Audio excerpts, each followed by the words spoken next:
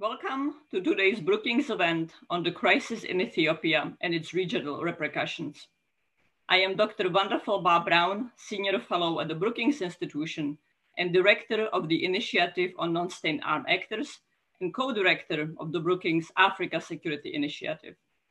The Initiative on Nonstate Armed Actors seeks to advance policy-relevant knowledge of non-state armed actors and illicit economies in the United States and around the world.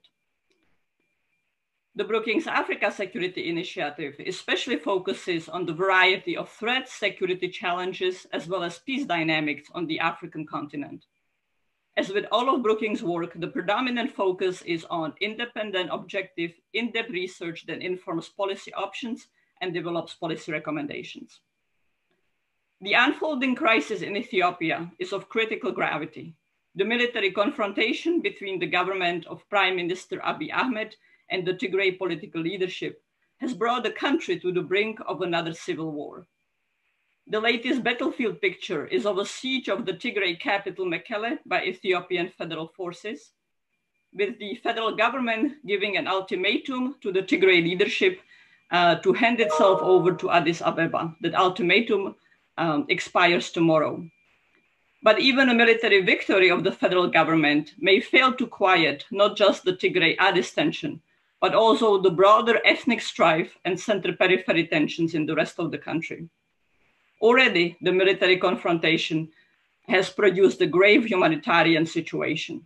The hostilities also pull in the wider region of Horn of Africa, including Eritrea, countries such as United Arab Emirates, and have large repercussions for what's happening in Somalia.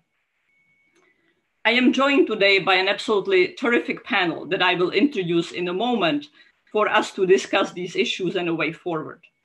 But before I do, I want to emphasize that when we were organizing the event, we made an extensive effort to bring in Ethiopian voices. We reached out to a good number of Ethiopian scholars and analysts, but they all declined for a variety of reasons to join the panel, including sensitivities about speaking publicly on those issues. We also sought other African perspectives and were thrilled when Mr. Murithi Mutiga, project director for Horn of Africa at the International Crisis Group, agreed to participate. Unfortunately, at the very last minute, he had to cancel. But we look very much forward to working with him and collaborating with him on events in the future, as well as to engaging with Ethiopian scholars. At least we will have Ethiopian voices in the question period. Many folks from Ethiopia have already submitted questions through the written functions, and I will take those questions when we move to that section of the panel. I am now delighted to introduce my colleague, Ambassador Jeff Felton, who is the John C. Whitehead Visiting Fellow in International Diplomacy and Foreign Policy at Brookings. Jeff was the Undersecretary General for Political Affairs at the United Nations in New York prior to coming to Brookings. And prior to that, Jeff had a very distinguished career also in US diplomacy. He served as the Assistant Secretary of State for Near Eastern Affairs and US Ambassador to Lebanon. He retired from the State Department with the distinguished rank of Career Minister.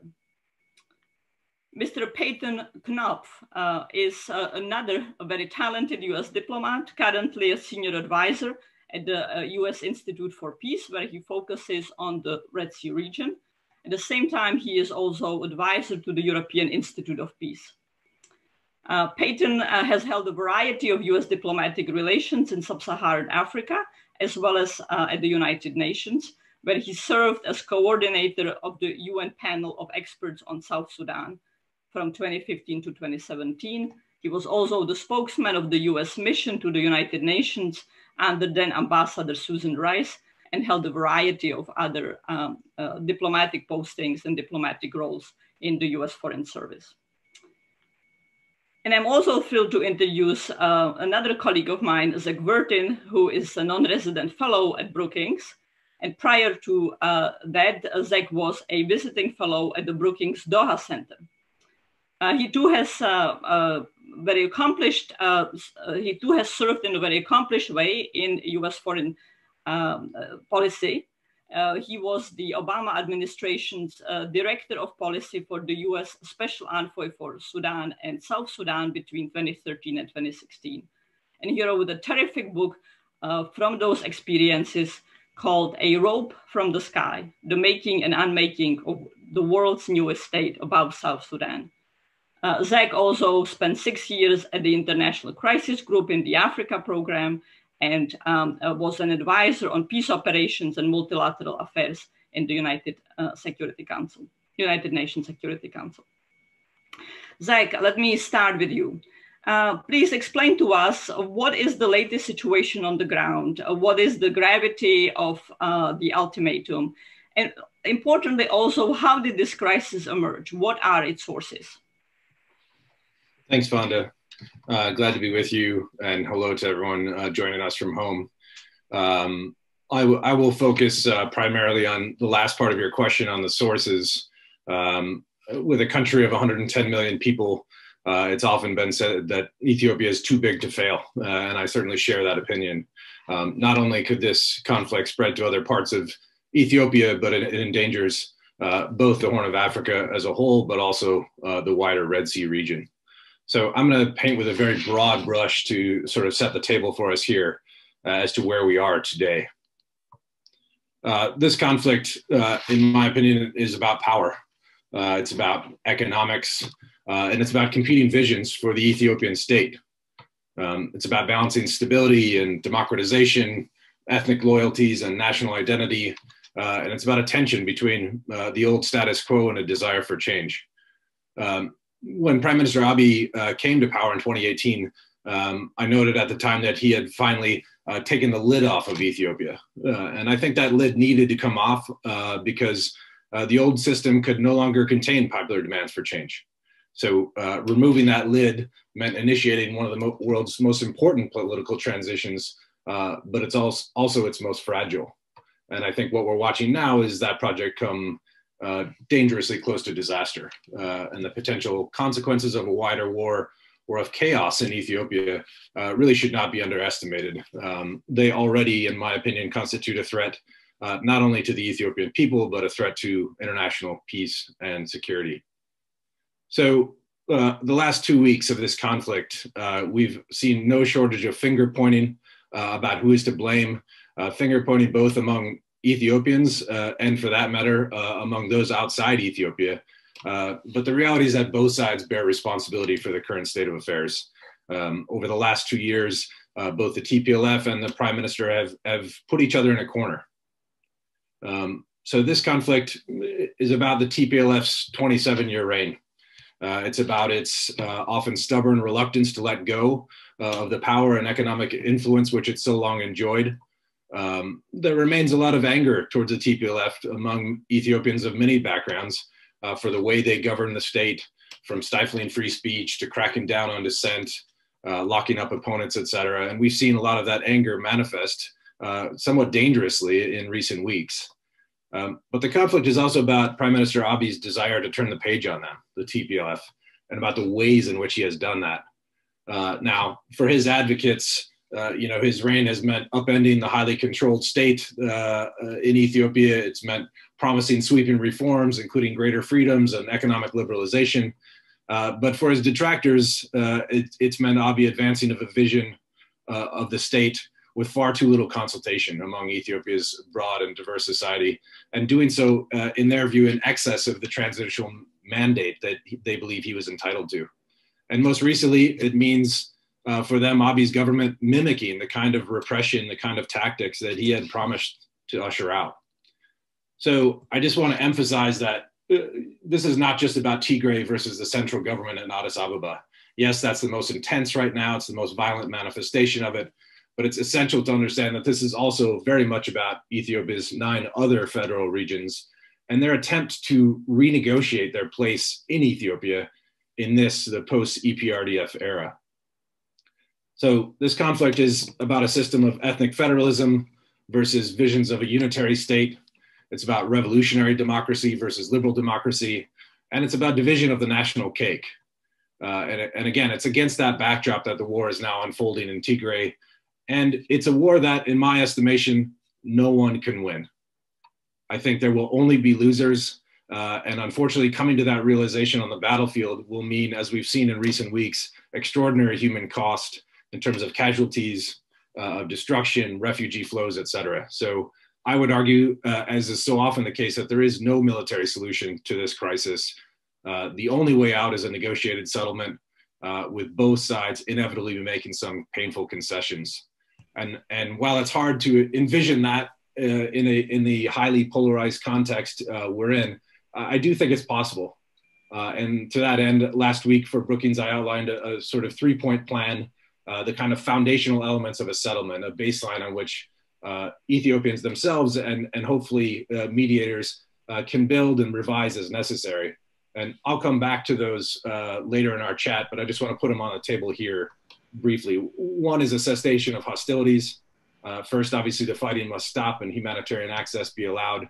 And ideally, this should happen before any push on final, quote unquote, final push on Mekelle, the regional capital of Tigray. Second is going to have to be some kind of mutual recognition of legitimacy. Both sides have called each other illegitimate. To move the process forward, each side is going to have to recognize each other's legitimacy until new elections are organized. And I think a range of normalizing measures can flow from that, from restoration of funds to Tigray, federal funds to Tigray, to accountability. This can and should include fair trials and imprisonment and due process for those on both sides who have employed violence or committed crimes, or sought to subvert the state. And third is a political dialogue, really bringing all the Ethiopians together, not only the federal government in Tigray, but Ethiopia's broad society from all 10 regions to set the terms and timing for new elections and a constitutional process to follow. So I'll stop there. And as I mentioned, I'll come back to this and put a bit more meat on the bone later when we talk policy options. Thanks. Thanks very much for putting a lot of very rich dimensions on the table in a very pithy way. You know, you spoke about no one will be a victor in the military confrontation, and certainly already the humanitarian situation is grave. There are perhaps 40,000 refugees in Sudan, many more internally displaced, and even prior to the crisis, Ethiopia was already suffering from some 2 million people displaced across the country, including in Oromia. And you're urging, of course, that the military confrontation can only bring bad things for the entire country and the region is again taking place on the context of the threat by the Ethiopian forces to pounce on Mekelle. We have some very recent horrific examples of how urban battles go, most dramatically Mosul, of course, but Grozny is another example. None of us want to see any of that suffering. Peyton, if I can go now over to you. Zach used the term taking off the lid of Ethiopia. You, I, and Zach were on a similar panel on broader Horn of Africa at the very end of September. And you were speaking about Ethiopia, the explosiveness of the situation there, its various dimensions. And the notion came up that Ethiopia might be like Yugoslavia was before the explosion, the Yugoslavia analogy. With what has happened to a month and a half later, are we further or closer away to the Yugoslavia analogy? Is that at all useful to think that way? What, in addition to giving us your take on what's happening in the Tigray confrontation, can you also speak more broadly about the center-periphery issues, ethnic issues in other parts of the country, Amara, Oromo? Right now, they seem to be united in the effort to smash the Tigray leadership. Will that unusual alliance last? What are the other implications? What are the internal political dynamics in Tigray, but beyond Tigray? Sure. Thank you very much, Vanda, and thanks for Brookings for having me this morning. You're right, I think, to take us back briefly to the discussion that we had at the end of September. And I do think there are some eerie similarities to Yugoslavia, in fact. But I think there is one key difference that maybe is worth highlighting that we discussed then, and to your question, I think it remains very relevant now, which is that Yugoslavia imploded, and Ethiopia, and I think we're seeing that to some extent, is going to be explosive the longer this national political and security crisis unfolds. And I use the word national very intentionally because I think it's important to situate what's happening between the central government and Tigray in, as I think Zach was getting at as well, the broader national context, because it's symptomatic of a larger crisis and debate over legitimacy and who has legitimate authority and who is adhering and defending the constitutional order of Ethiopia, and those who want to challenge that and think the constitutional order as was constructed 2.5 decades ago, whether that's relevant or not. But before I sort of elaborate on that, I do want to answer your question, which is that I think what we're seeing, to the extent of refugee flows, the sort of internationalization of the conflict that I know Ambassador Feltman will talk about more at length, is this sort of explosive nature of the crisis that we're seeing in Ethiopia, which was less true in the Yugoslavia context, right? And I think it's important to bear that in mind. I mean, the analogy that I've used is that actually I think it's very hard to see this unfolding in a way that the neighboring states don't ultimately get sucked in.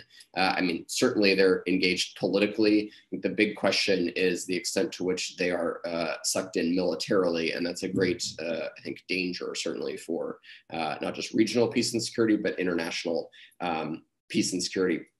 Maybe just to talk briefly about sort of the situation on the ground, as you asked. Look, this is day 21 of a law enforcement operation, as the government calls it, that was supposed to last a matter of days. And I think it's important that we keep track of that, right? Because as we sadly have learned from conflicts elsewhere, whether it's South Sudan or Yemen, other places on the planet, the current conflicts that are afflicting the globe have rarely gotten better with age in the last couple of years, right? And so it gets important for us all to keep our eye focused on the duration of this, because it's always very easy when governments and others have launched military campaigns to assert that they will be quick and decisive. And yet the preponderance of evidence, at least over the last decade, is that they have been anything but. And I think there's really no reason to believe, as Zach suggested, that that's going to be any different in this context. And I think that's deeply worrying. As you said, we've already seen significant refugee flows out of the country. I think it's worth noting that these are not just refugees leaving from Tigray. We're seeing refugees into Sudan from other parts of Ethiopia. And while it's a little bit unclear what that represents, because I think, certainly sitting from afar, and I think we have to be humble about that, and given a lot of the communications lockdowns and the extent to which political and civic freedoms have been curtailed, not just in the last couple of weeks, but in the last, particularly in the last 5 or 6 months, really definitive information is hard to come by.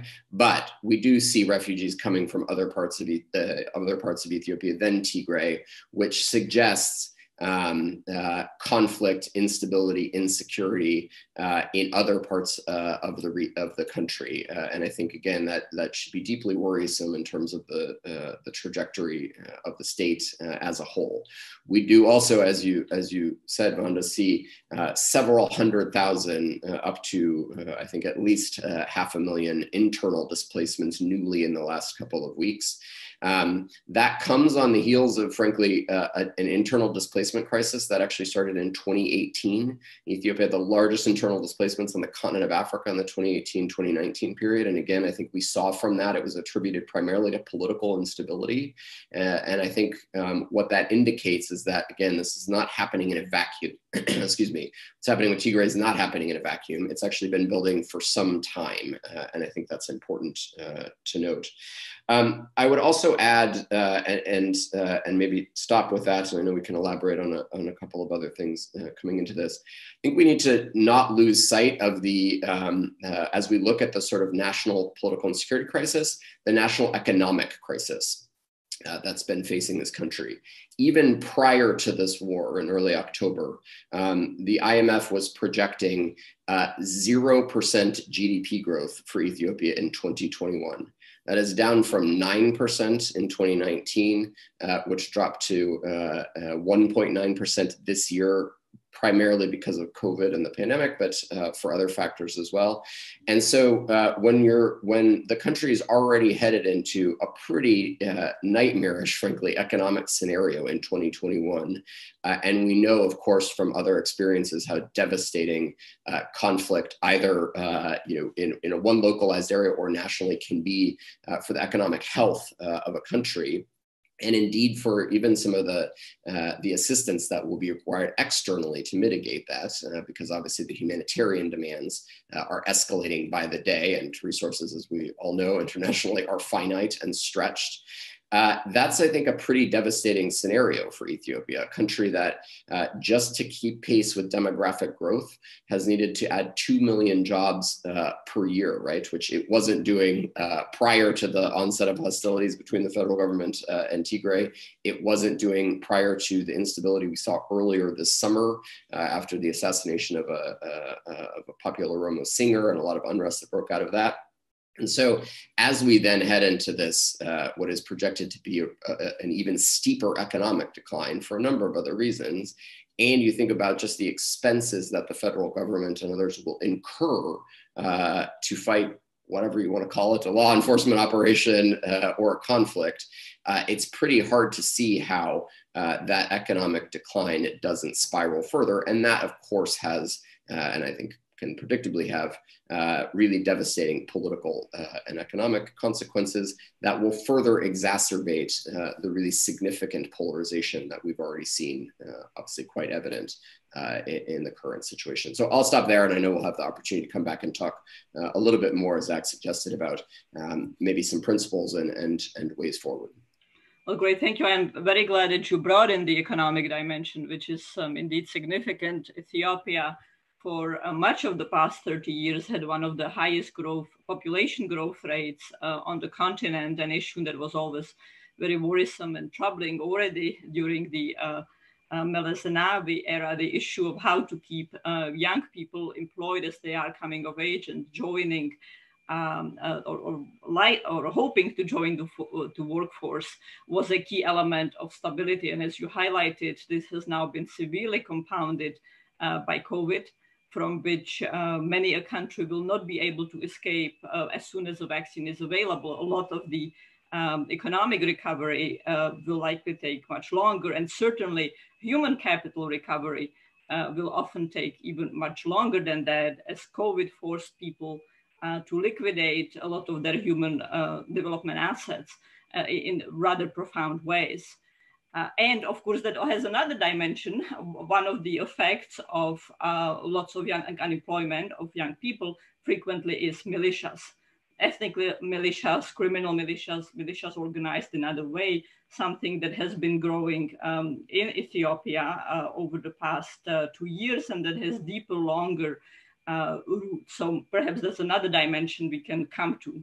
But I would like to now a little bit expand from the inner to the outer, to the explosiveness, and ask you, Ambassador Felton, to reflect on us, to reflect with us on the region, on the role of neighboring countries such as Eritrea, very important ones, as well as on what has been happening with international diplomacy in dealing with the situation so far. Hard to believe that even after months of this, that one still has to say that. I apologize. It's an honor to be part of this panel, to be included with such experts such as yourself, Vanda, and Zach and Peyton. When I look at Ethiopia right now, I can't help but think about all of the conversations that we had in the United Nations during the time I was at the United Nations with member states within the Secretariat about the importance of prevention. Everyone agrees that it's far better to prevent a conflict than it is to try to resolve a conflict or to rebuild a country after it's been devastated by conflict. So prevention is sort of the mantra that people talk about when they're looking at countries that have internal tensions. But this is a classic example, a tragic example of why prevention is so hard in the international context, and why prevention so rarely works when it comes to trying to prevent internal tensions from turning into conflict. I mean, as the previous speakers have all noted, that Prime Minister Abiy Ahmed describes this as an internal affair, a police affair. And the international system, centered on the United Nations in terms of peace and security, was designed to prevent conflicts between states, to provide off-roads to conflicts between member states. And this is an example of what is a conflict inside a member state, where we can all term it as a threat to international peace and security, but the national authorities that hold the seat at the Security Council will say this is an internal matter. This is not an external matter. I think we all, we've seen. It's very well known the antipathy that Asmara has for the TPLF. That's part of the basis on which the essayist Abiy rapprochement from a couple of years ago was based. So I think all of us are watching with great concern what Eritrea's view toward this will be, what Eritrea's involvement will be. And there's been a lot of speculation about involvement from further afield. The United Arab Emirates has a very unique access in this region because they have good relations with Asmara, good relations with Abiy, good relations in Khartoum, good relations in Egypt. What is the UAE doing in terms of this? I mean, in theory, right now, the drive should be toward some sort of mediation, some sort of negotiation leading up to those 3 points that Zach was talking about, that he'll elaborate on further. Because right now you have the international community coming together behind an initiative that derives from the African Union. The African Union often talks about African solutions for African problems. And South African President Ramaphosa is currently the AU chair, occupies the AU chair. On November 20th last week, he met with Sahle-Work Zewde, the president of Ethiopia, who went to South Africa as a special envoy from Prime Minister Abiy. And President Ramaphosa announced an initiative with 3 mediators, 3 former presidents from Africa, President Chisano, President Johnson Sirleaf, President Motlanthe, asking for mediation. The Secretary General of the United Nations, Antonio Guterres, immediately backed this mediation. There's a very interesting and encouraging statement from Abdullah bin Zayed, the UAE foreign minister, 2 days later, also backing the Ramaphosa initiative and calling for dialogue. You had the EU High Representative Joseph Borrell, who appointed a special envoy, Pekka Haavisto, the current Minister of Foreign Affairs of Finland, who has extensive experience and contacts in the Horn as his special envoy to try to back the Ramaphosa initiative. You had a little bit later, the U.S. National Security Council last night indicated support for this. So the international community is coming together behind an initiative by the African Union that would provide mediation and lead to a national dialogue process. The problem is that so far,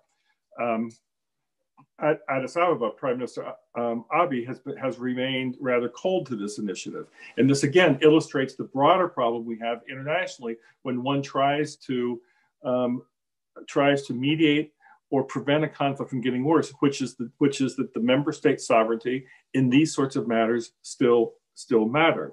There's a very interesting development in New York overnight at the United Nations, which I think illustrates the type of tools we have to try to encourage Prime Minister Abiy to look more favorably at the regional international call for mediation.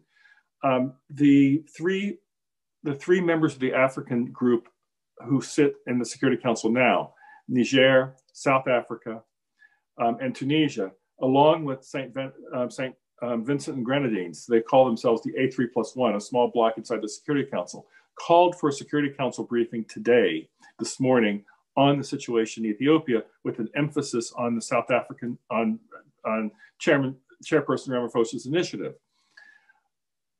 This morning, the A3+1 withdrew that announcement. That suggests to me that the request for a Security Council briefing was designed to exert a little leverage, exert a little pressure.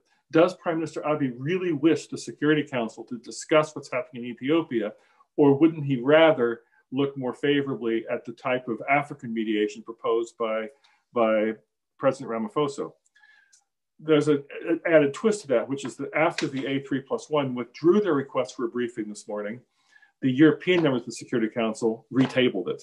So right now, at the conclusion of another Security Council meeting, happens to be on Iraq, there's intended to be a briefing, closed door briefing to Security Council members on the situation in Ethiopia.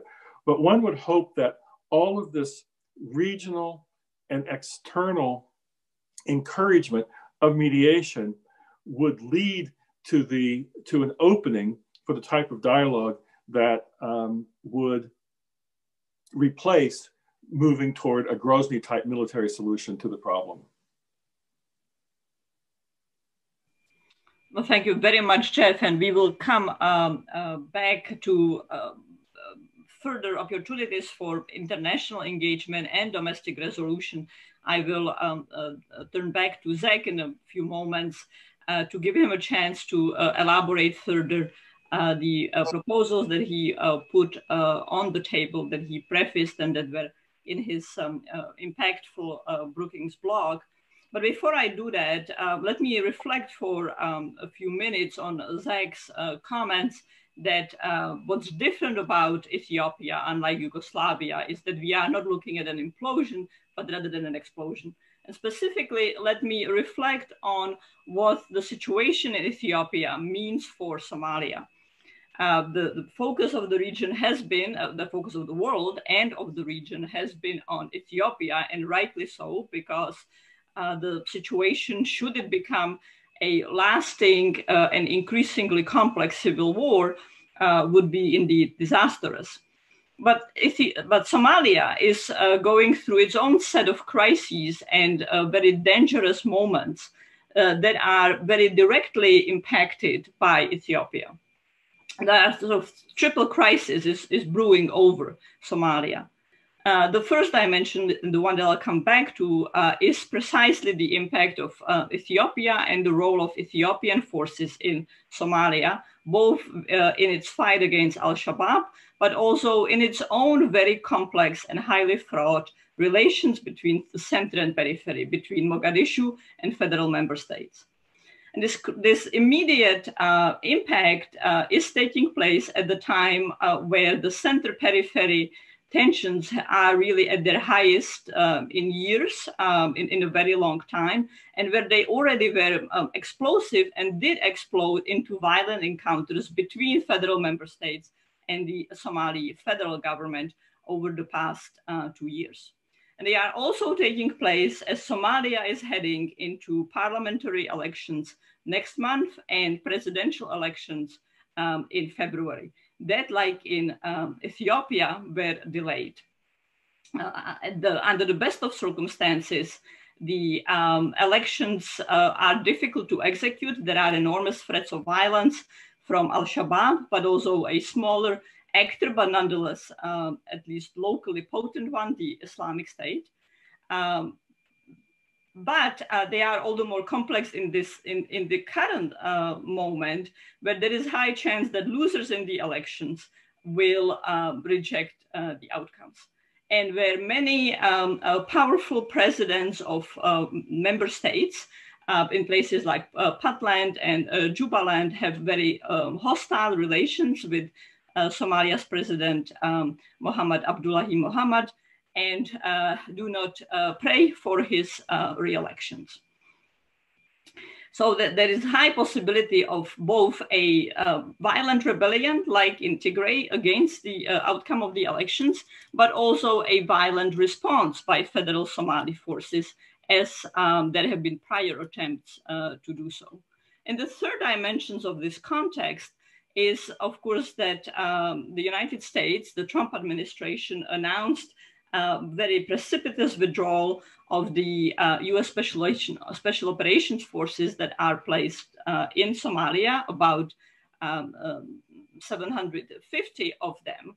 That seems like a small number, particularly in comparison to our deployments in places like Afghanistan and Iraq at the height of the crisis. But nonetheless, the US Special Operations Forces have had several critical roles. One is to support and train the special counterterrorism force called DANAP that doesn't have the capacity to defeat Al-Shabaab, doesn't have the capacity to turn the strategic situation around, but nonetheless has been key to disrupting major terrorist attacks. Secondly, and very importantly, the role of the US Special Operations Forces has been to enable drone and airstrikes. And while they are controversial and often generate or often are alleged to generate civilian casualties, and sometimes they do generate civilian casualties, these strikes have also been critical in preventing Al-Shabaab from massing. Without them or in the decline of them, Shabaab will find it far easier to run over AMISOM bases or bases of Ethiopian and Kenyan forces that operate independently, not under the AMISOM rubric, let alone of Somali National Army and militias. And finally, both the presence of US Special Operations Forces and the Ethiopian forces has been really critical for stiffening the spine of anti-Shabaab militias. Those militias are the primary actors, and with the exception of DANAP and US Special Operations Forces, the only actor that still conduct offensive operations against Shabaab. Since 2017, AMISOM, as well as independent Ethiopian forces, have essentially been in garrison mode, rarely patrolling, but not, certainly not conducting offensive operations.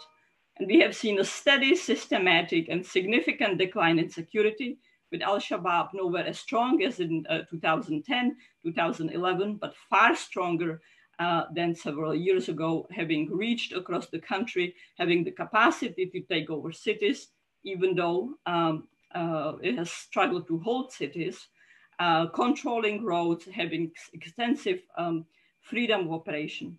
And it is often said in Somalia, when I was there in January, that the reason Al-Shabaab doesn't conduct attacks is because everyone pays Al-Shabaab, or at least very many great actors pay Al-Shabaab.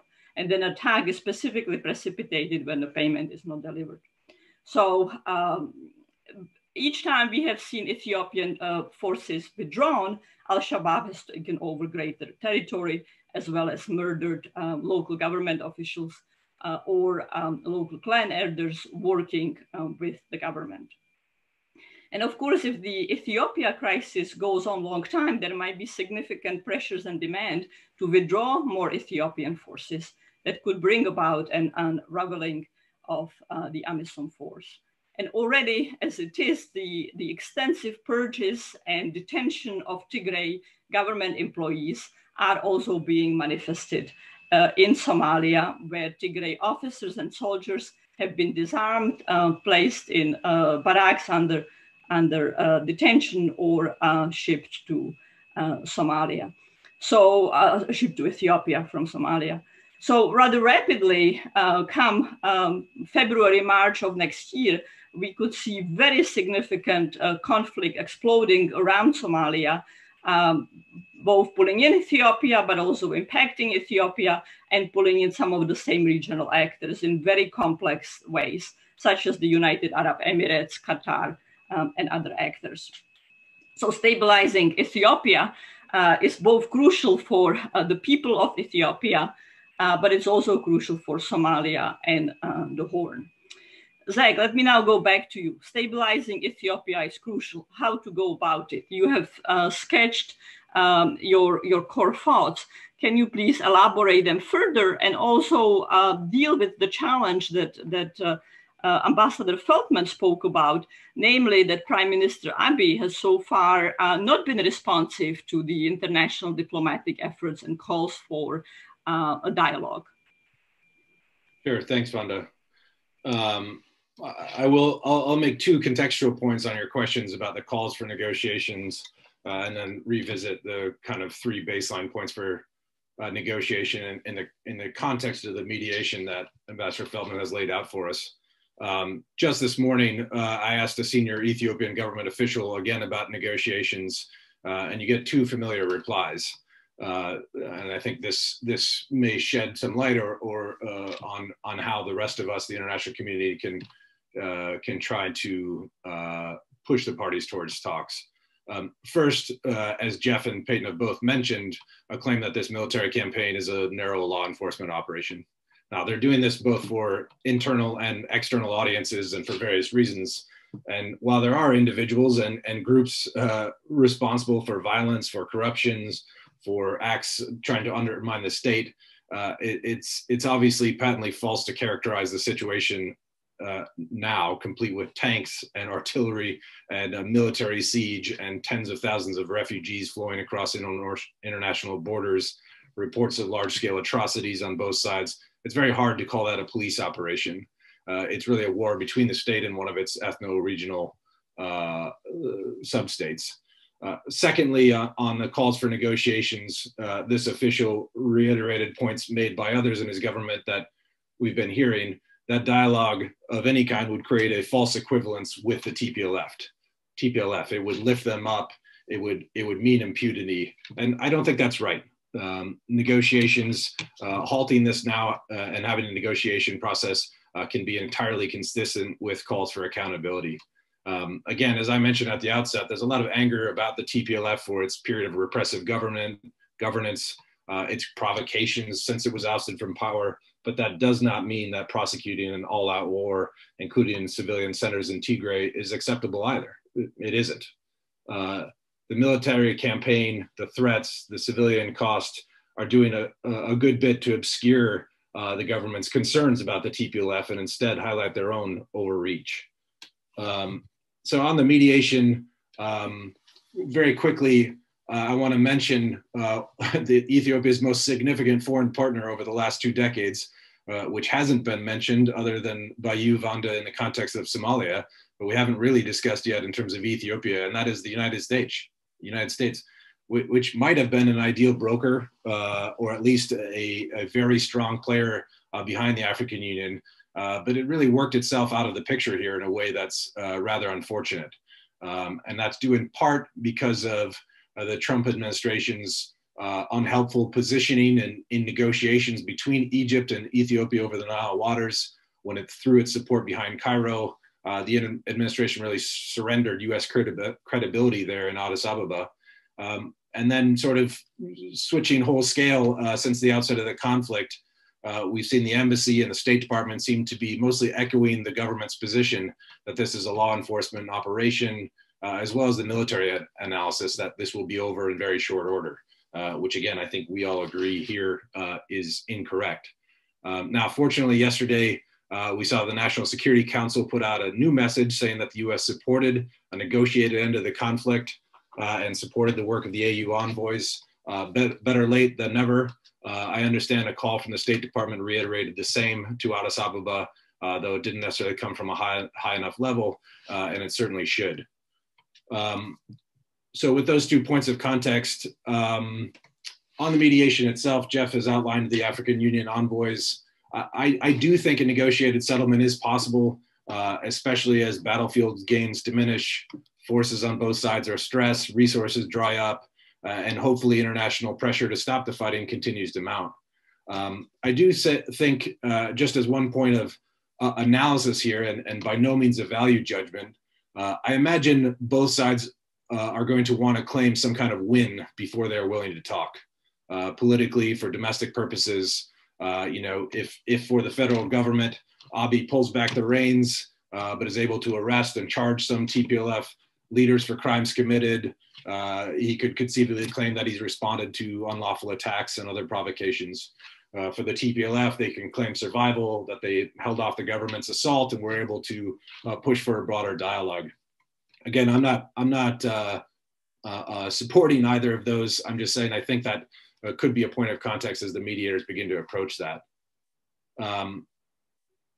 Now, on the ideas themselves, again, these are based on conversations with Ethiopians, both inside and outside the country, and Ethiopians on all sides. I'll just revisit those now. And again, I think these are points that could serve as a baseline for the African Union envoys. The first, again, is a cessation of hostilities.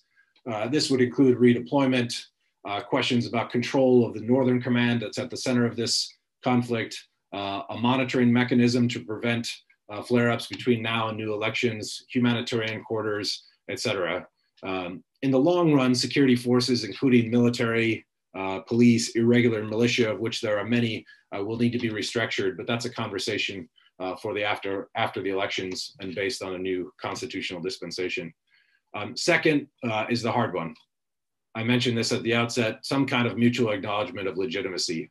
As the idea, the Tigrayan regional government could acknowledge the legitimacy of Abiy's government in a transitional capacity until the convening of national elections next year.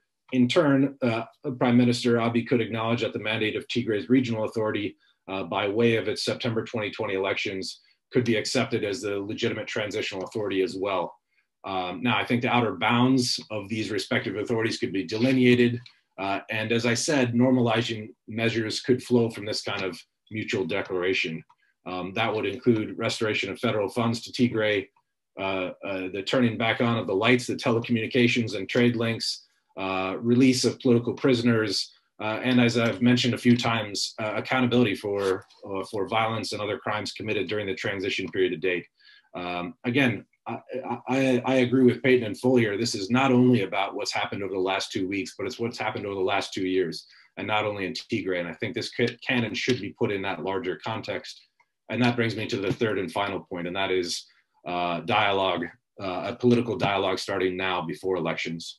So a renewed political dialogue addressing both the terms, the playing field in which elections could take place, and the timing as well. It can expand on some existing efforts towards dialogue, again, and involve not only Addis Ababa and Mekelle, but leaders of all 10 federal states and Ethiopians of all backgrounds, politically, ideologically, et cetera, the path to new elections, a new date, and some kind of constitutional convention to decide what changes will be made to the 1995 constitutions so as to resolve those core questions I outlined in my opening remarks about the nature of the state. That's not kind of comprehensive. It need not be something that be imposed from the outside, but again, a baseline to begin those conversations. These things always appear impossible until they aren't, and it requires the united front from the international community that Jeff mentioned to continue to press the parties to stop and go to the negotiating table. Thanks. Thank you, Zach. Peyton, if I can turn to you for your take on policy recommendations and perhaps also some of the deeper issues. So one set of policy recommendations is, of course, resolving the immediate military conflict and starting to have capacity to deal with the humanitarian situation, which is dire, and yet humanitarian aid has not been able to flow.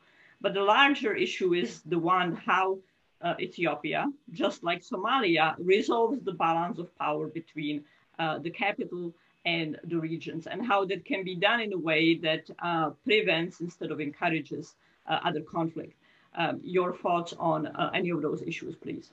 Thank you, Vanda. Yeah, let me offer two maybe points to respond to your question. Then if I may briefly zoom out, because I'd like to pick up on something that you mentioned with respect to Somalia and sort of the broader changes in the region and the extent to which Ethiopian foreign policy has actually changed, I think, fairly substantially over the last 2 years as well.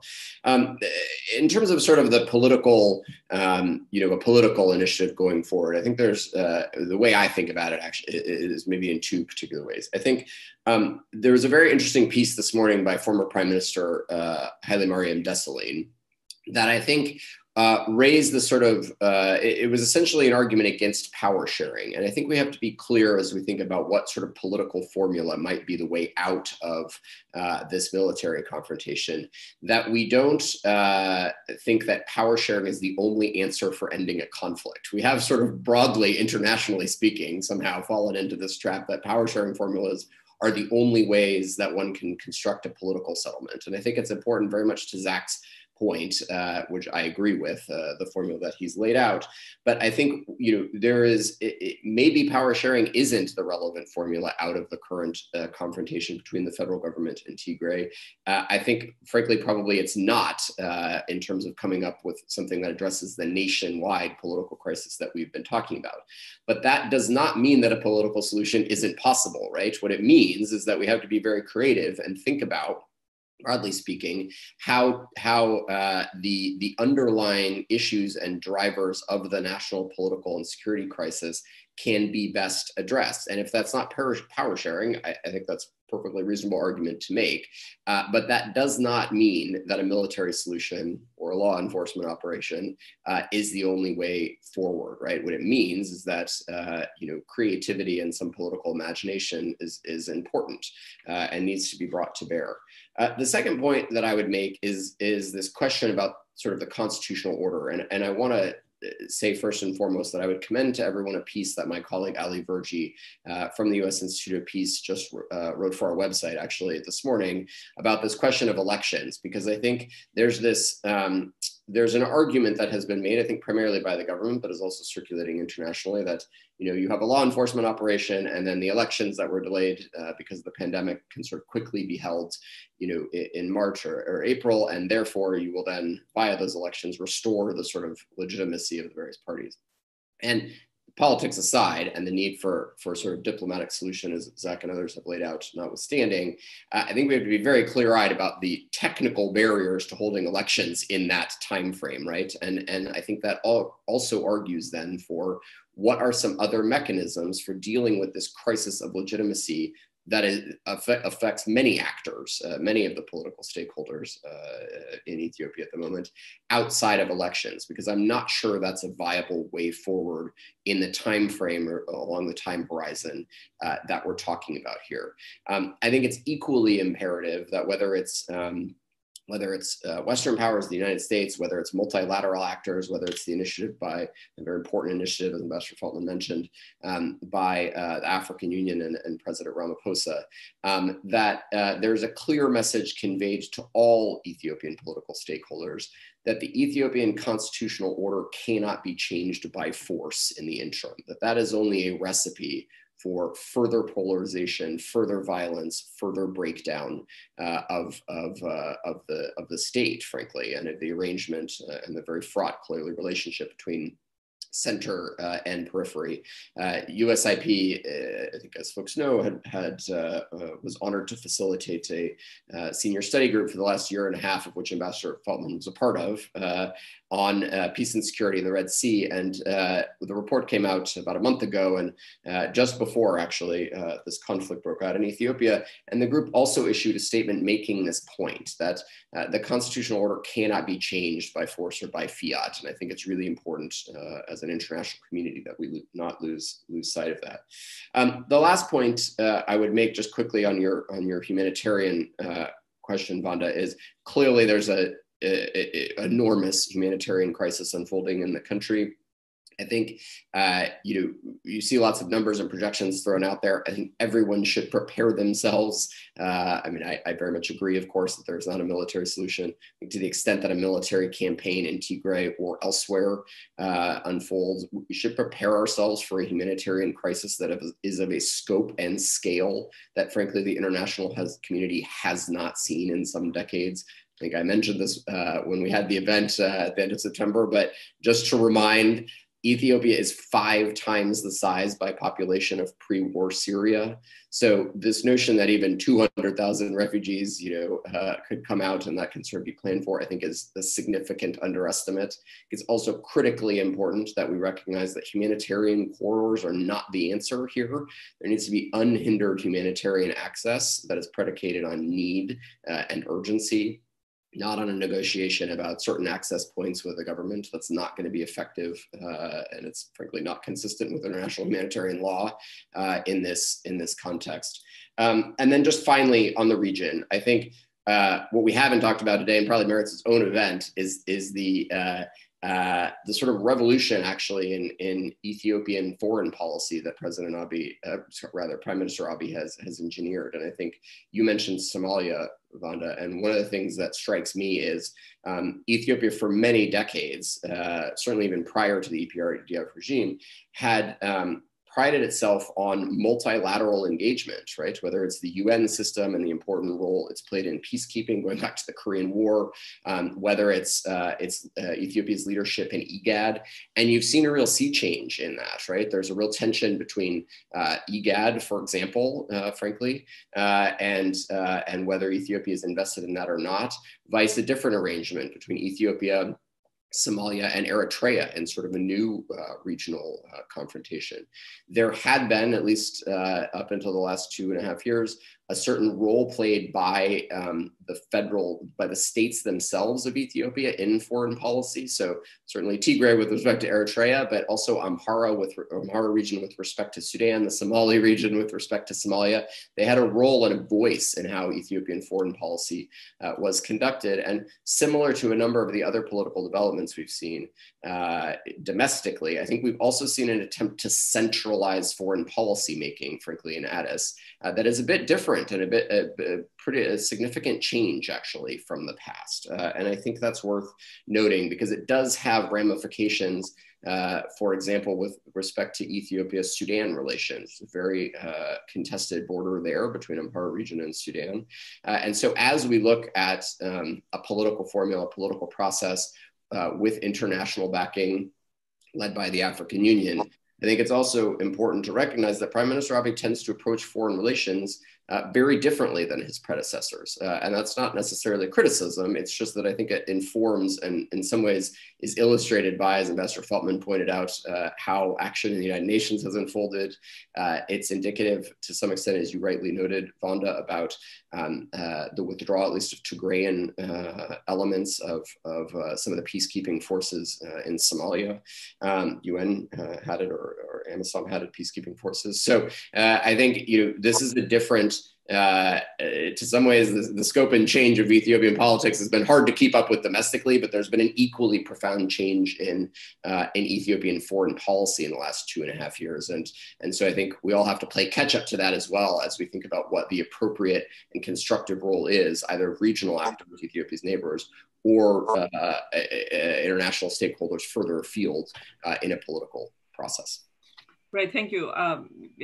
Several things you said, Peyton. The role of federal states or regions in foreign policy, major echo in Somalia, of course, including the contestation over who has a right to conduct any dimension of foreign policy. And also the issue of the electoral timetable. Are elections in March in Ethiopia realistic?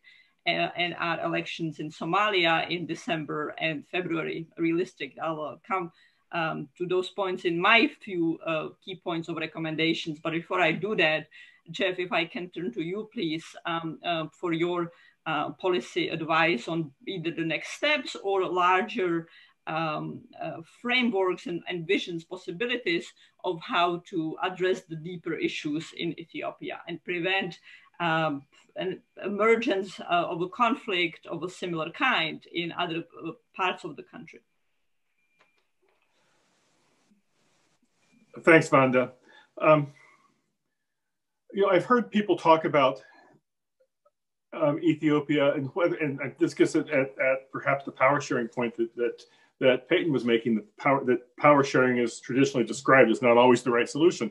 Because people have asked me, Jeff, you were ambassador in Lebanon. Is a Lebanon-like solution a good idea for Ethiopia? And I would say absolutely not. That what the Lebanon-type sectarian approach has meant is that yes, it stopped the bloodletting of the Lebanese civil war, but it it actually converted the conflict into one that was a competition that froze in place the sectarian divisions in a way that encouraged warlordism, corruption. It basically paralyzed the system, and of course, we've seen Lebanon collapse politically, economically over the past year. And so, I would say that the type of rigid sectarian system that Lebanon had is not the right solution for Ethiopia. And we've seen similar things happen, with dysfunction in Iraq. It basically that sort of thing locks in place a dysfunction to the system that's then hard to break out of. I've been thinking, Vanda, about if I were still at the UN, what's the UN agenda right now that could try to promote a more momentum toward the cessation of hostilities, mutual recognition, and dialogue that Zach, I think, has very sensibly outlined. And part of it is what is really happening. We don't really know for sure what is happening. We don't have access to the conflict areas in a way that would provide the information we would need to be able to make judgments. And all of us are hearing contradictory information. We're all hearing this happened, that happened, and we have no way of confirming it. So I would want to try to get people, if not on the ground, at least nearby, or at least make the appearance of trying to deploy people. This not only would, if it works, give us access to information that we don't have now about what is really going on, it would also raise the pressure on the parties, realizing that the international community is not going to simply avert its eyes. It's going to try to keep watching and moving. That might increase the pressure for cessation of hostilities and dialogue and mediation. For example, I think that one thing that the UN could call for would be for a emergency joint mission of the human rights rapporteurs.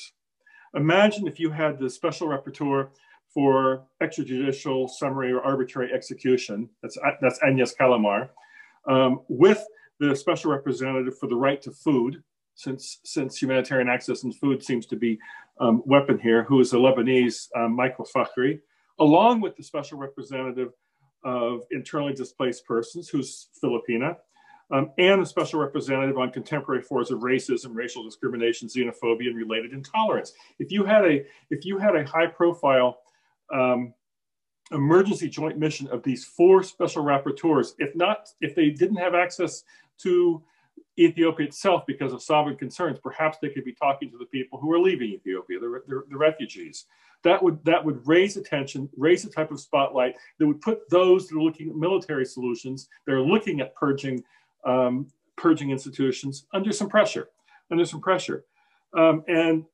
these rapporteurs are relatively independent once they've been given their mandate by the Human Rights Council. I don't think that they need a Security Council blessing or anything like that. They can decide on their own, assuming that they have travel budget for that.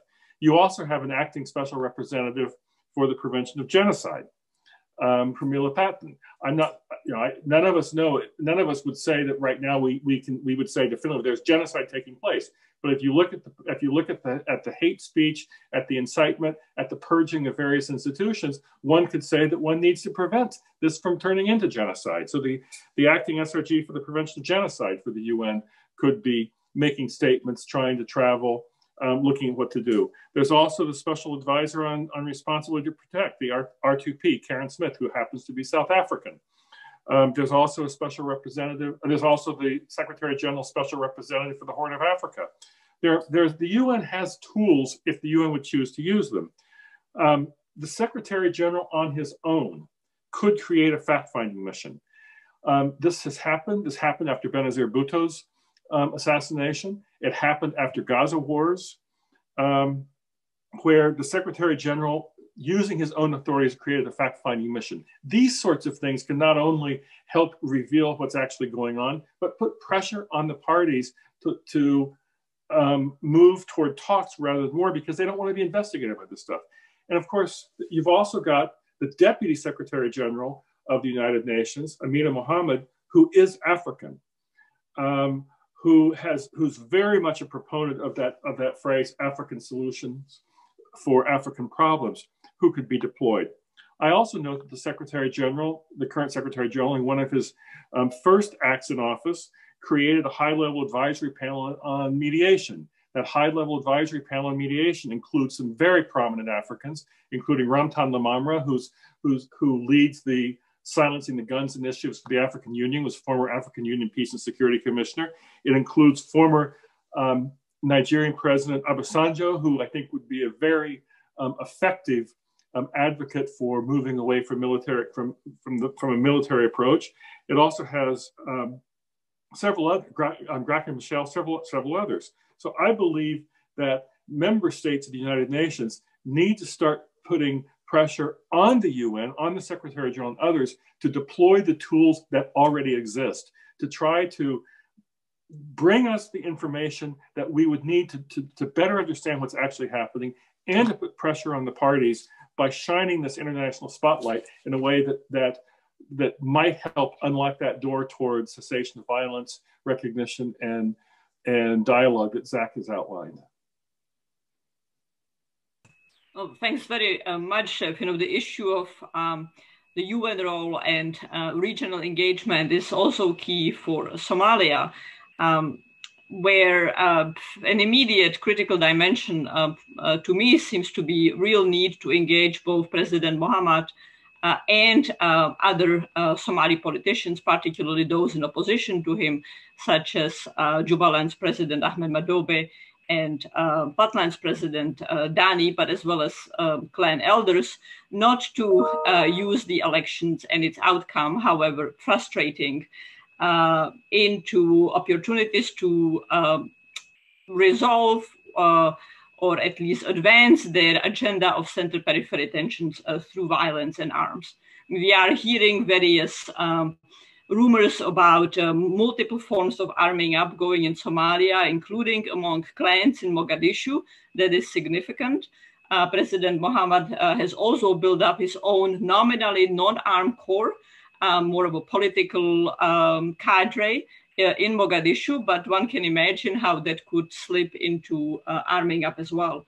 And now that is difficult because there is no regional consensus. United Arab Emirates is close to the governments in Puntland and other regions of Somalia. Kenya has supported Jubaland and Ahmed Madobe, while Ethiopia has closely supported President Mohammed and has helped President Mohammed violently confront his opponents. So the chance that any kind of electoral violence will escalate into potential violence among regional actors is not insignificant. And already in the spring, Kenya and Ethiopia came really very close to blows in Jubaland, precisely over these issues, even though they are both also part of AMISOM. Now, the second point I would like to make to connect with Peyton's comments, there is good reason to postpone the elections in Somalia by a short amount of time. And what I mean by that is something like 2 or 3 months. This could not be done by fiat. This could not be just declaration from Mogadishu, but would require consensual agreement from other Somali leaders. Why? Because the elections are absolutely unprepared. They are to take place in 2-3 weeks, yet neither the broader setup, issues of how disputes are going to be resolved, or the physical organization of voting for the electoral colleges has really been completed. And there are virtually no security plans for holding the elections. In the prior elections, AMISOM was an important actor. The role of AMISOM today has been very much hands-off, distant approach. Some thinking towards securing elections has been done, but it's very much it's very incomplete and really inadequate given the immense violent dangers that can take place. And finally, the Trump administration is rushing to withdraw the US Special Operations Forces.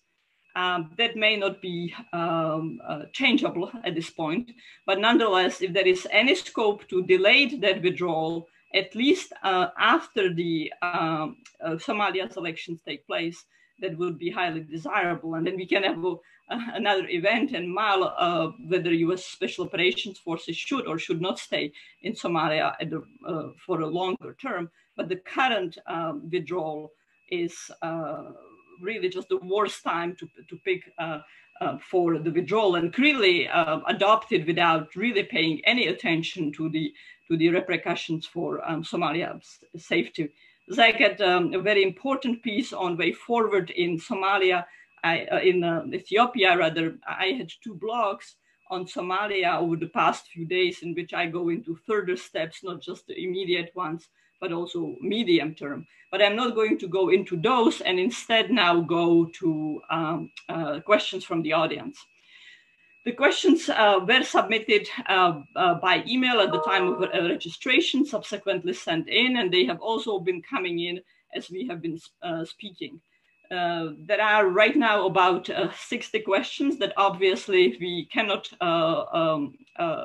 go through all of them in the remaining 20 minutes of the talk, but I will bundle sets of questions together and pick those that have not been explicitly addressed. And since we were just talking about the region, let me start with the regional question for all of you. There are specifically questions about what is the impact on Sudan, but also whether Sudan has tried to be involved in the Tigray Addis crisis. Related question, similar question, what is the role of Egypt in all of this? Has Egypt engaged in any kind of active diplomacy or indirect support? To whom, how? And a whole set of questions that raise the issue of Egypt and the Great Ethiopian Renaissance Dam. Whether this is an opportunity for Egypt to try to sabotage the filling of the dam, or conversely, how does the internal crisis impact on what will happen with the dam? So, you know, Egypt, Sudan, and any other regional dimensions that you would like to bring. Perhaps you can just unmute. I saw Zach coming online. Zach, let me go to you first. Sure. I certainly think we all agree on the very real regional implications.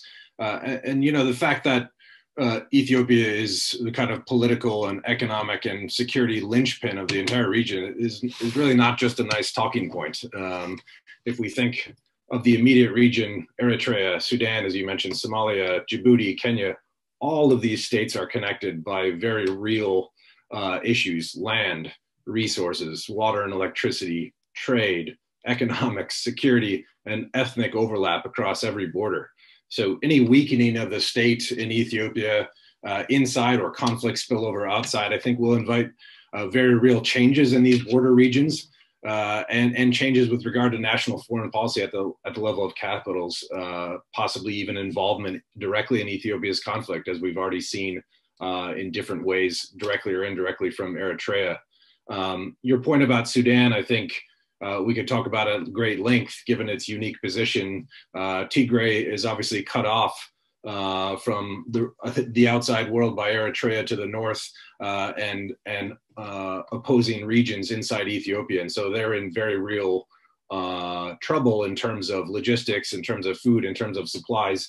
And that impacts, as we know, not only the TPLF and their ability to fight, but also ordinary populations. So Sudan, and whether or not it opens that border officially or unofficially, what is let in and out is a very real variable, very important variable in what we see going forward. Then just briefly zooming out, and this has been referenced a bit, but zooming out and we look at Ethiopia in an even wider context, this sort of broader Red Sea region, and this is the project I work on specifically at Brookings. There is a huge amount of additional investment in each of these areas in Ethiopia. If we think about Turkey, Turkey has more economic investments in Ethiopia than anywhere in the region, and we've seen them engaged with Ethiopian leadership over the last week. The UAE, as Jeff outlined, bailed out Ethiopia's economy, helped out with foreign reserves. Early in Abiy's tenure, they've really tried to cement a relationship there. The UAE has this military base in partnership with the Saudis right next door in Eritrea, which they have likewise underwritten with cash and investments. The Qataris have sought to improve their own relations in Ethiopia, and huge numbers of Ethiopians, lest we forget, were before this conflict already flowing, and I think Peyton may have mentioned this, huge numbers of Ethiopians were already flowing across the Red Sea to Yemen and beyond, making their way to jobs and or safety in other places across the Gulf.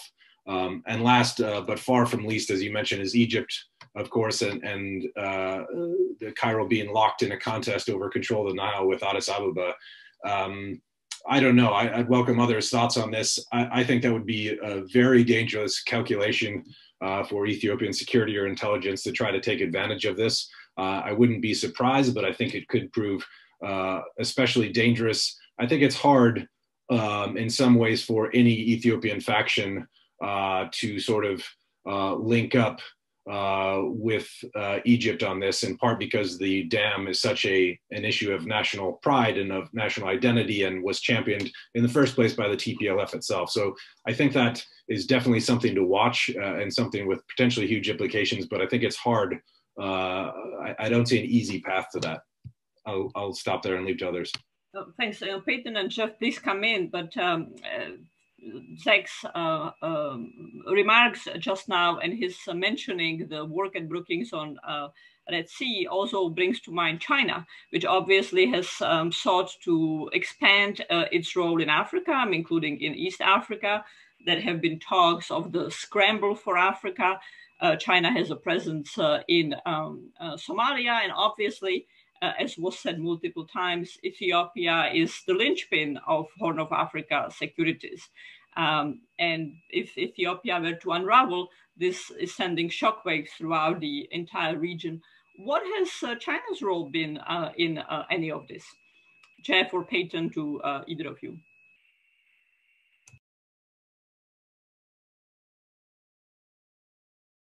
I mean, I frankly don't know. I mean, those of us who have been to Addis have seen all the cranes. We know how deeply China is engaged in terms of investment.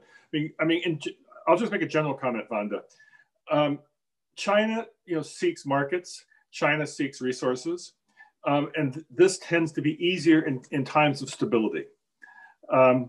And so I can't imagine that China would want to see a type of collapse of Ethiopia that, picking up on what Peyton said, would make Syria look like child's play, because that would not be in China's interest in trying to access markets and access resources. If I can just respond and engage you a little bit, but of course, China at the same time holds the position that what happens internally is the business of governments. We should not be, we the international community should not be messing in internal affairs, and China itself does not shy from using a mailed fist approach to a much lesser mobilization internally, such as in Xinjiang, than what we are seeing in Tigray. This business of you do what you want, and at the same time we want stability, is often grossly attention, and it seems to be critically attention in what's happening in Ethiopia. What kind of dilemmas or opportunities does this pose for China? I think that probably in the Security Council context, this is a real dilemma for China, because you're right. China does not. China very much opposes, external interference in the internal matters of member states, and China, in fact, is always looking for ways in the UN context to change terminology that we would interpret as defining internal governance. Say rule of law. When we say rule of law, we're talking about how do governments treat their citizens. China, in a UN document, will always insert between states after the term rule of law. So China tries to change the debate from rule of law, meaning internal rule of law, to how states treat each other in the UN context. So yes, China's instincts would be, do not question Prime Minister Abiy's description of this as being police action, internal security. The problem, though, is China aligns its positions in the Security Council with the A3, with the 3 elected members from the African continent who go into the UN for 2-year, and the Security Council for 2-year rotational tours. So it looks as though we have a situation where the A3, with South Africa on the Security Council until the end of the year. South Africa, unfortunately, rotates off the Security Council at the end of the year. But we have the A3, Africa, Niger, Tunisia. As of last night, of course, they withdrew, wanting to have a Security Council briefing on the internal situation in Ethiopia. This would be against all Chinese instincts, but China wants to ally itself with the A3 always, because China relies on that relationship with the A3 to build up its own political capital in the UN and others. So I think that there is a bit of a political dilemma for China in how they would look at this. Should it come down to the fact where they would have to choose between the A3 and Prime Minister Abiy? Thanks very much, Jeff. And of course, China's role also goes back to the Tigray period, where a tremendous amount of land dispossession in Ethiopia, including in Oromia, took place for the purpose of leasing land to actors like UAE, like Saudi Arabia, and like China for food production, often leases that were 30, 40 years long, even longer. And at the time were generating social strife, violence, violent repressions, and were some of the underlying factors that brought the demise ultimately of the TPLF regime. Peyton, to you with any further thoughts on the region, Sudan, Egypt, but also if you can start pivoting to another set of questions that we are getting, namely, what should be, what are some of the rule of law, as Jeff just phrased it, and not the way the Ethiopian government means it, actions in terms of the purges of all Tigray personnel from working at the airport in Addis, to the blanket censorship on any kind of media communication in Tigray, the humanitarian aspect. What kind of internal accountability mechanisms on the government, not for past crimes, but what's behaving currently, what's happening currently, should be taking place. So the perspective of human security, if we can bring that in. Sure.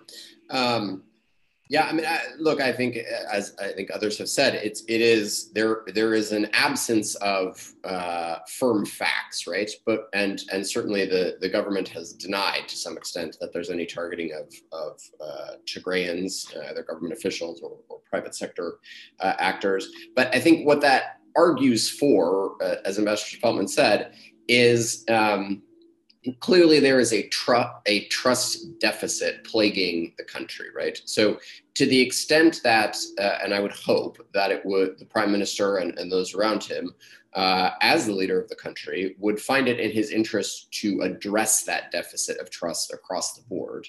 I think they need to seek international capacities for doing that, along the lines of what Jeff suggested, right? There's any number of tools, whether it's through the UN, through the African Union, through other states, where credible independent investigations can start alleviating the set of questions or the sort of ambiguity about what's happening, whether it's respect to ethnic targeting, whether it's respect to security incidents, et cetera, and serve as a foundation for verifiable fact as a step towards a restoration of trust and credibility. And that is going to be required for the restoration of the rule of law, but more importantly, for a plurality of Ethiopian citizens to believe that there is a basis for the rule of law, because that's very much, of course, contested. And the way that the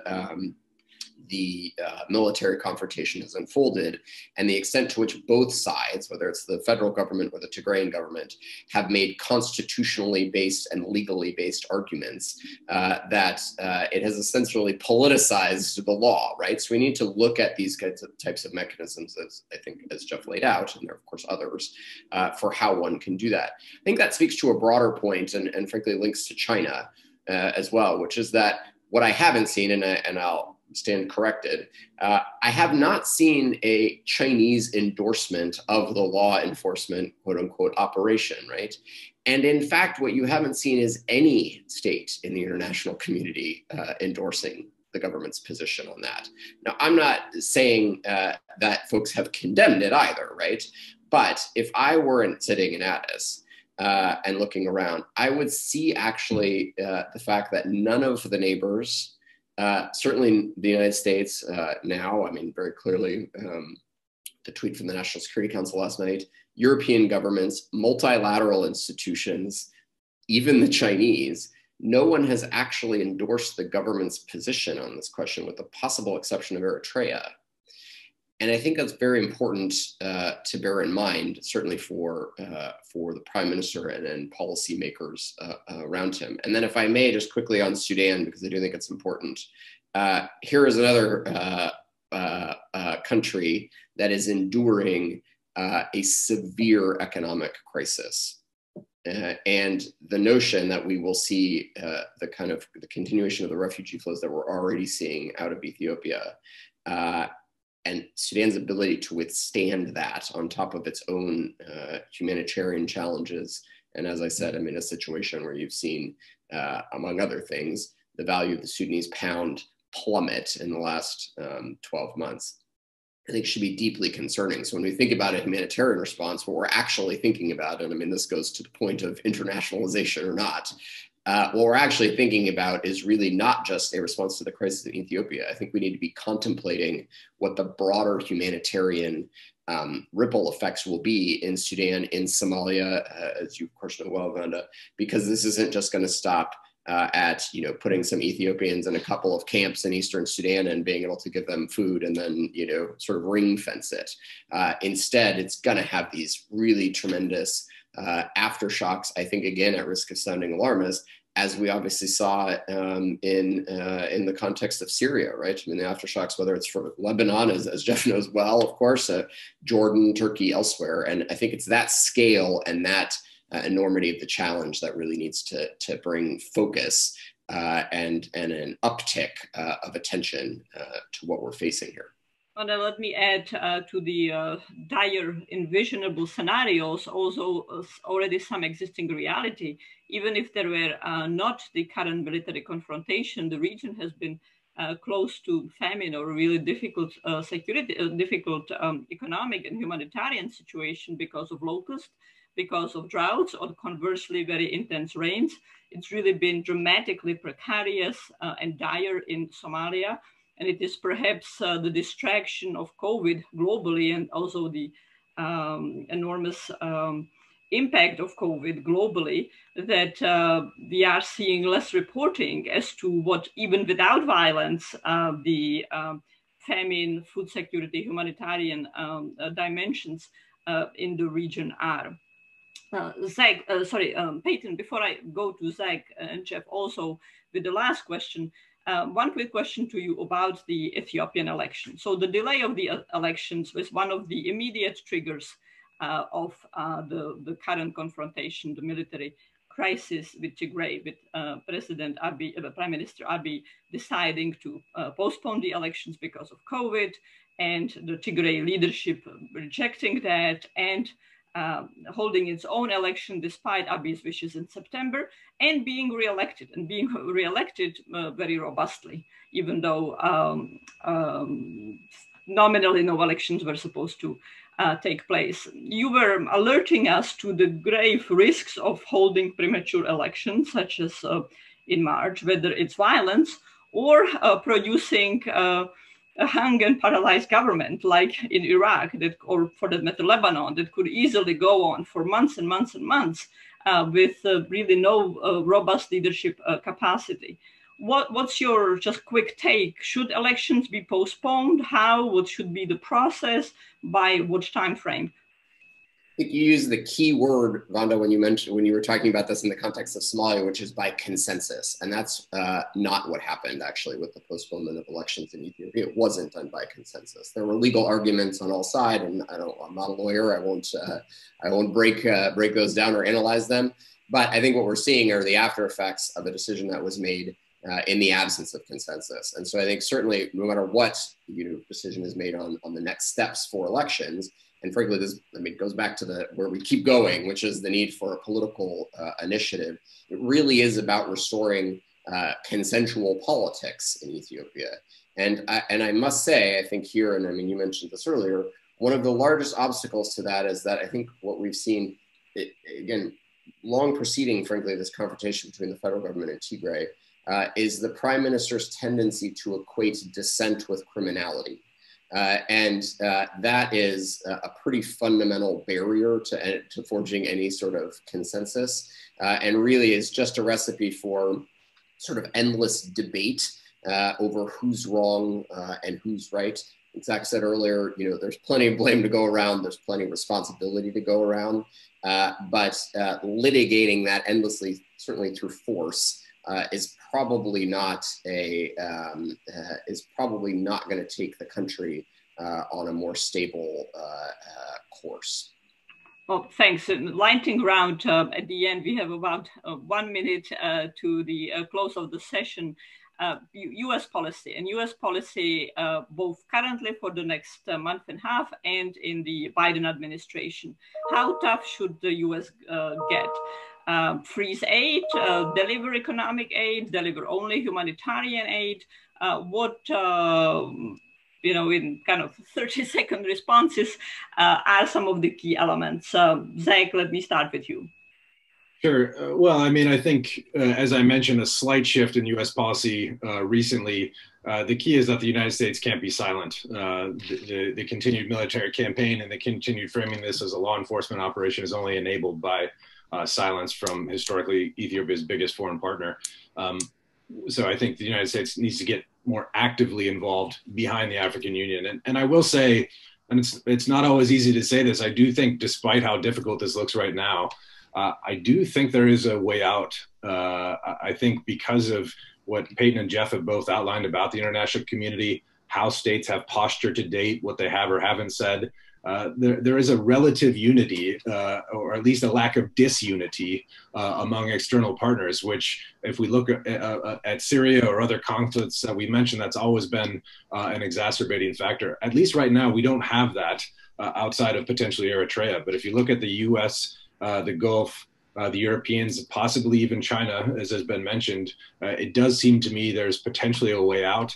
I think that depends principally on decisions taken in Addis Ababa over the next maybe days. And does the Prime Minister want to restore the kind of narrative that won him the Nobel Prize, or is he going to create yet another cycle of repression in Ethiopia? Thanks. Jeff, the elevator speech talking points on U.S. policy for the Biden administration on January 20th. I mean, with the possible exception of Eritrea, as Zach said, there is an emerging international consensus behind what has to happen, at least in the broadest terms. The U.S.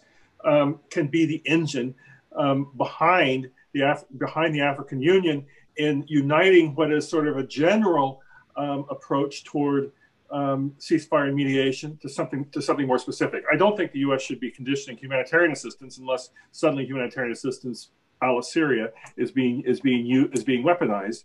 But I do think that the U.S. needs to raise its voice to turn an amorphous consensus toward mediation into something specific. Peyton.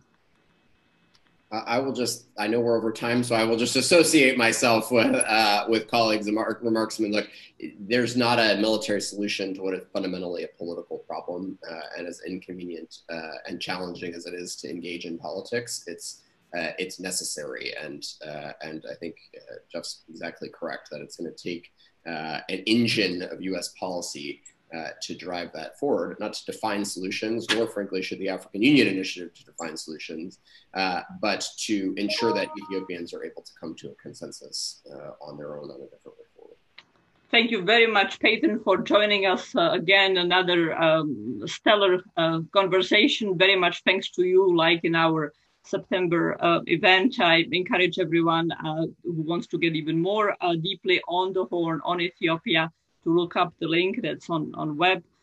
Zach and Jeff, enormous thanks to you for your great insights and for being such wonderful and amazing colleagues in the initiative on Nonstate Armed Actors and Brookings more broadly. And thank you very much, all three of you, for joining us today and sharing your insights. And very many thanks to the audience. We really value it and greatly appreciate that we got over 50 questions, that we had such robust participation, including from people who come from the region. We look forward to further conversations, and good day to all of you. Thanks for watching. Be sure to like and subscribe for more videos from Brookings.